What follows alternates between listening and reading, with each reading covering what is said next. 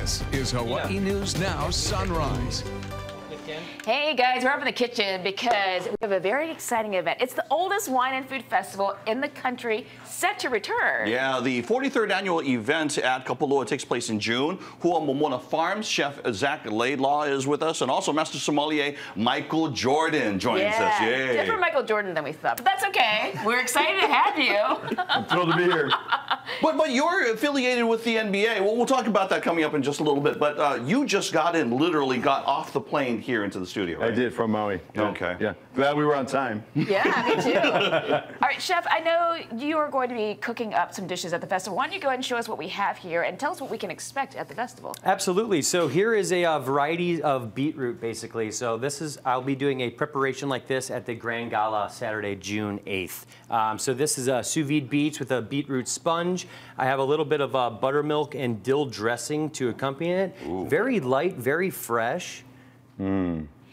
And we were talking earlier about how there's been so many different chefs who are willing to come and they want to come this year because of what they had heard about the fires. Who are we expecting? Absolutely. We're going to have some of the best chefs on Maui all come together, and we're going to make this happen. This is the year to attend to Kapalua Wine and Food Festival. People want to give back and donate. This is the perfect opportunity to do so. This is going to be one not to miss. Okay. And we have Chef Manit Chawan coming, as well as Charlie Palmer. So they're visiting chefs with the team from Maui as well. It's just going to be a real community effort. Yeah, a lot of big names. Okay, let's talk about the wines for a couple of moments. Is there anything new that's going to be, and give us an idea of what we can expect? Oh, it's very exciting because we have winemaker panels, and then we have the big grand tasting where you can walk around and taste wines from all over the world, all over the globe, internationally, France, Italy, all over the United States, Oregon, California, Australia, you name it. The wines will be there from these fantastic places. And of course, we're going to have Kendall Jackson, which just made a deal with the NBA as the wine for the NBA, and La Crema is the wine of the WNBA, and that's going to be for the next 4 years. We're so excited. Wow. That's amazing. And so to have them here, and I know that CBS is going to come and interview you. We actually got you before they did, so I was like, yay, yes. Yeah.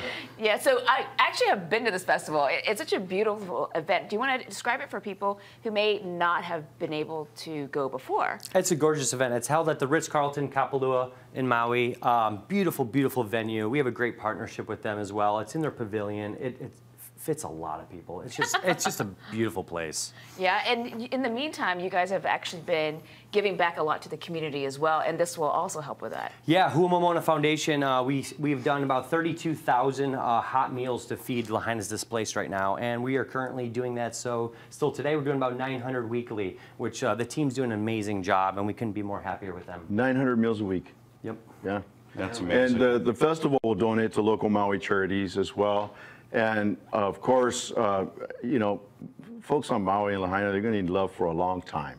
So we were very happy that the festival came as far after the fires as it is now, because we're rejuvenating the efforts and the support from the continent.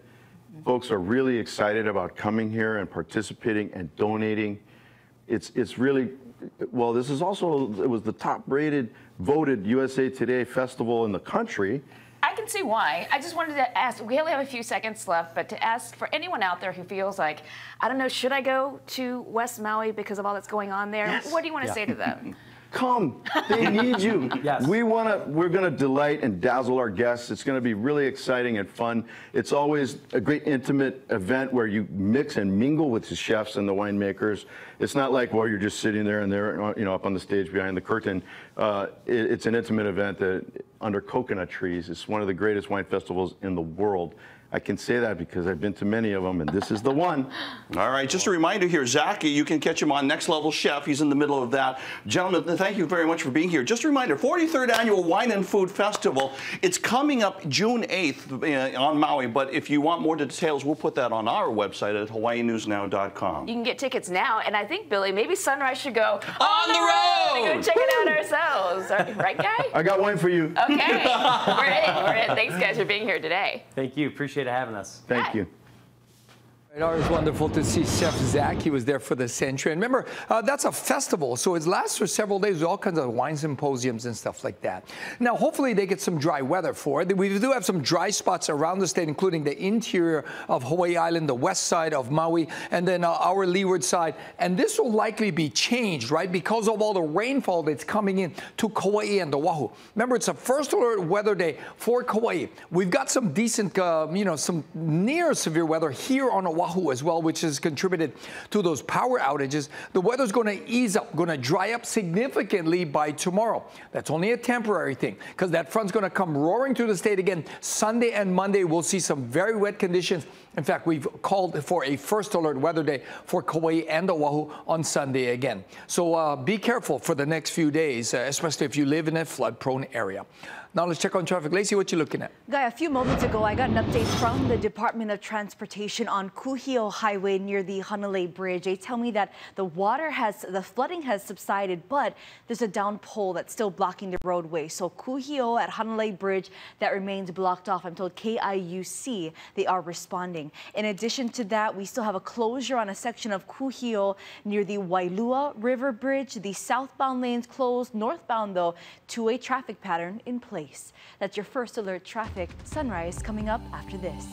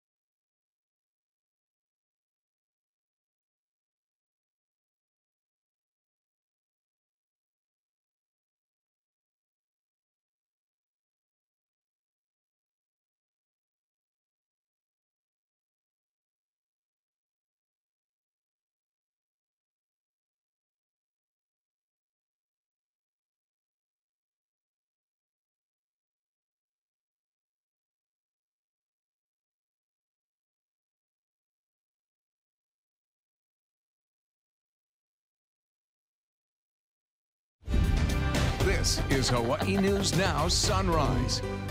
We want to wish a happy birthday to Doris Kurisu. Happy birthday! The Mililani woman turned 104 yesterday. Wow. Kurisu was actually born in Wahiawa back in 1920. She has 6 grandchildren, 7 great-grandchildren, and 4 great-great-grandchildren. Wow. Her key to longevity, lots of vegetables and chicken, but occasionally Kurisu likes to indulge with vanilla ice cream and microwavable Philly cheesesteaks. I'm with you. She